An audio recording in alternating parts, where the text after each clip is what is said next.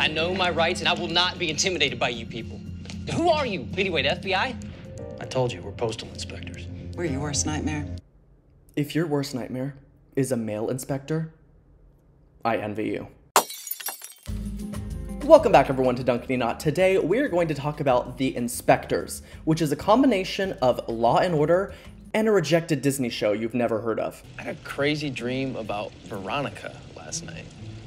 The Inspectors is government funded by the United States Postal Service, because they're trying to make a fun crime drama educational. What's card cracking? These scammers use social media to target their victims? And it failed.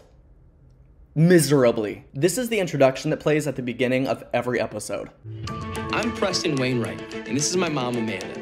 She's a United States Postal Inspector, which means she solves any crime that uses the mail.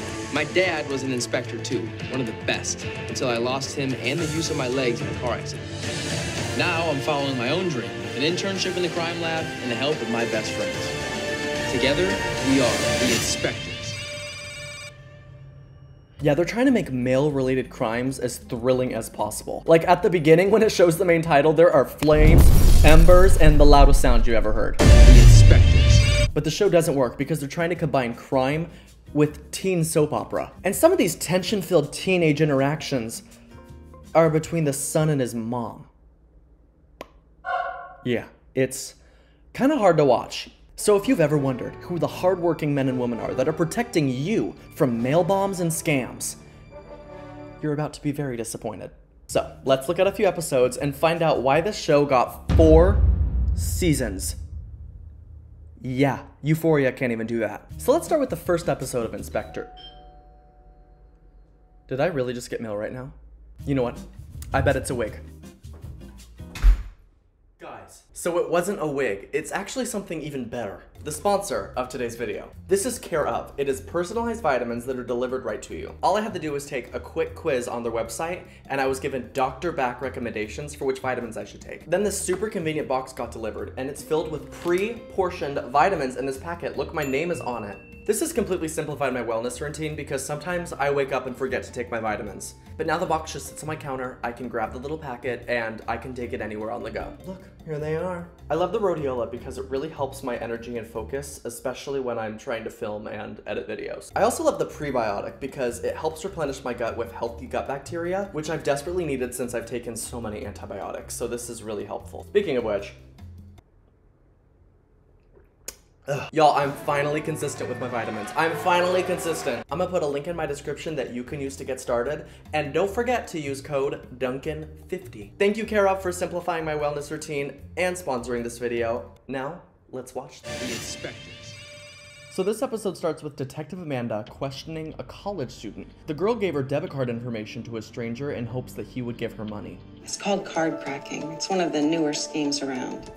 My parents are out of college money. You know, this really is government funded because they would say you need a tissue.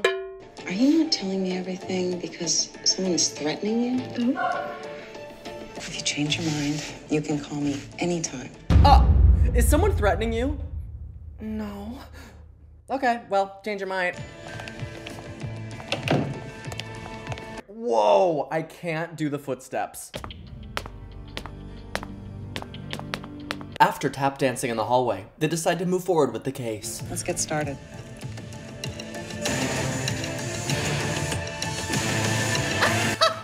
I'm surprised there wasn't like explosions and flames right there. Then we go back to Amanda's house where we meet her son, Preston.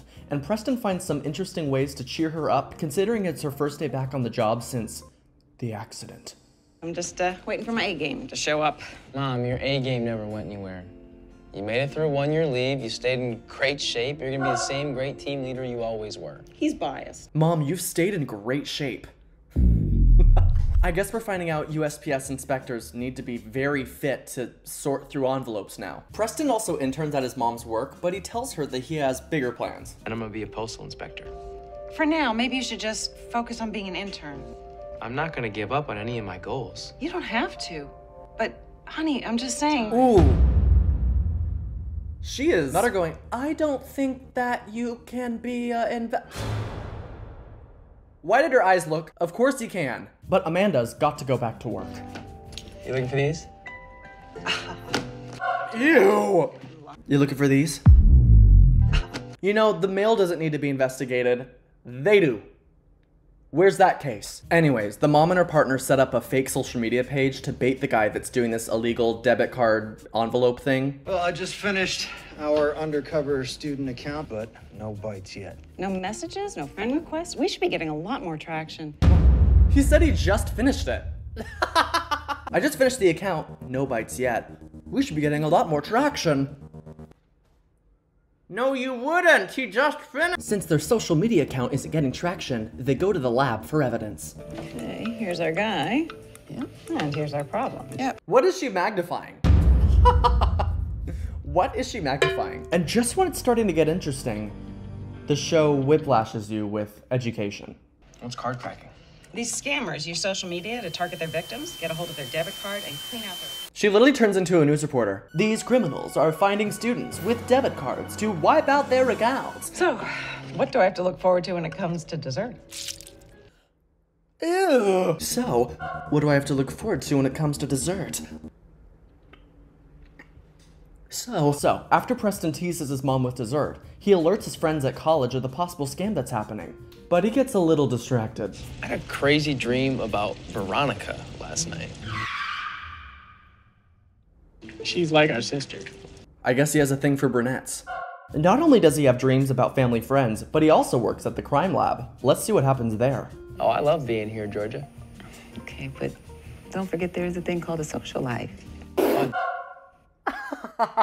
I'm obsessed with Georgia. She just read him to filth. And this is really fun. This is really fun. Ew! Preston then gets a notification that he's invited to a pizza party for students at his college. But the timing is a little suspicious. Can I just say I'm sick of TV shows making the fakest social media thing you've ever seen? What is his bio? Got to play with a mass spectrometer in the lab today. Pretty cool. You're telling me the USPS inspection service uses this NASA machine? How did he play with that? Also, his profile photo being his headshot for the show. Preston then realizes that 3 of the students that are invited are also victims of that scam, and he starts to put dots together without even moving his mouth. He had his bank account drained. So Preston and his friend plan to infiltrate this pizza party to... Why is he running like that? Anyways, Preston and his friend come up with a slick way to catch the scammer red-handed at the pizza party, and he does it really subtly. Hey, why don't you do me a favor? Can you bring a veggie delight here and then 2 pepperoni pizzas over there? Bam! I just got my fantastic plastic. Thought we'd break it in. Bam! Oh, you thought that wouldn't work? Guess who literally comes over? I got a check here for $6 grand. Wait, oh my gosh, it has to be the guy. Preston did it, he got him, so all he has to do is text his friend to come and take a photo of him, even though he's texting on a phone. All right, show me some teeth, people. You want to take someone's picture, you ask their permission. Have a good one. Why would he take his photo like that? Why would he announce it, yell it? Why did he yell? But don't think the bad guy actually got away. That's him. That's the guy. Are you sure? So the whole montage of the son being the underdog just didn't even need to happen. Got it. Who are you? Anyway, the FBI? I told you, we're postal inspectors. We're your worst nightmare. We've got a 98% conviction rate. You're about to raise it to 99. Wow. So obviously that episode made 0 sense. And I think it's because a lot of it had to do with a certain intern and not the mother, Amanda. So I want to show you a couple episodes where she really stands out. This first episode is about a crime that could happen to anyone. Even this nurse at a hospital that is just like me. Yes, the coffee helps. Second cup. Fine, it's my third. Oh. Fine, it's my third. Then she's given this suspicious envelope, and this girl must be on autopilot because there's this USB drive inside and she just plugs it in. But oh, she's in for a surprise. Hatch. Pay $100,000 for access. I gotta go. The USB just turned her computer into a police car. Speaking of police, who shows up to a hospital when it's being held for ransom? Diane, we're gonna need you to walk us through what happened. Imagine your hospital getting hacked and then the USPS detectives show up. Oh, thank God you're here. With the US Postal Inspection Service, we're here to help. Who? You know, the US Postal Inspection Service. Everyone talks about us, and we're here to help. No, thank you. We can figure this out ourselves. Okay, thank you, bye. Bye. No, it's okay, it's okay. So that definitely happened between Amanda and the manager of the hospital because she could not be less happy about them there. I'm just gonna pay the ransom. Ms. Morrison, this is what we do. Give us a shot. All right. You got 1 day. 24 hours doesn't sound like a lot of time. They solved it in minutes. The letter contained traces of avocado. Maybe we're looking for a taco truck. Could you run his license plate? Frank Dean Bap. Also, did y'all hear that? They found avocado on the envelope, then went, oh, well, it must be from a taco truck. 'Cause guacamole, I guess. Then they just pick a taco truck, and it happens to be the one. Okay. So then they go to this taco truck, confirm it's the guy, and end up arresting him. Well, then let's talk about this right now. Fiesta's over, Frank.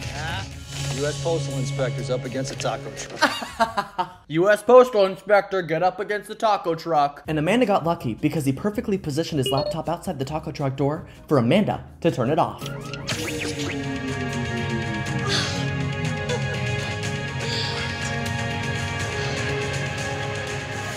So yeah, they had that one in the bag. But in this next episode, Amanda had to put on a bulletproof vest, and I was a little scared because something could happen to her. And this is the pinnacle of the USPS investigators. In this episode, an investment group reaches out to this woman and starts paying her investments, and she thinks it's legit. And it's been paying off at 20% a year. Wow, that's nice. Rare, but nice. But Amanda and her partner are not buying it. 3 years straight. Look. She's just like, mm-hmm. And all this is happening while the sun is just like in the background, not even saying a single thing. Oh, you thought you were actually gonna make money. So close. So Amanda does what any good postal inspector would do in this case. They prank call the investment group. Hi, thanks for getting in touch. Nora has been so happy with you. She actually mentioned the name of a stock. So they actually end up scamming the scammers. Sounds like someone I know.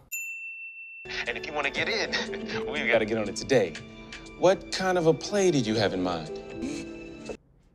Why is he acting like that? 10,000? Smart. Get in early, get in big. So, how do we do? What is he?